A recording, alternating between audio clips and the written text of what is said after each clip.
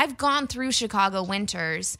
I don't know that I want to be with someone who can't withstand a Chicago winter. We would never work out. It builds character.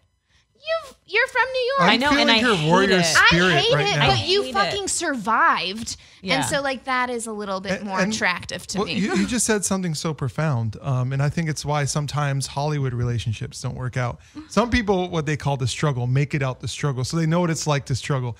Whereas on the other opposite end of the spectrum, some people were given everything and had connections and came up, and you all see these relationships, they're now in the same class, right? They're both stars, but one person had a totally different life experience, and then there's a disconnect. And I do think the whole nature versus nurture in relationship and communication, it relies heavily on nurture and, on life conditions and understanding someone. You said so many words. I don't understand. I'm just Again,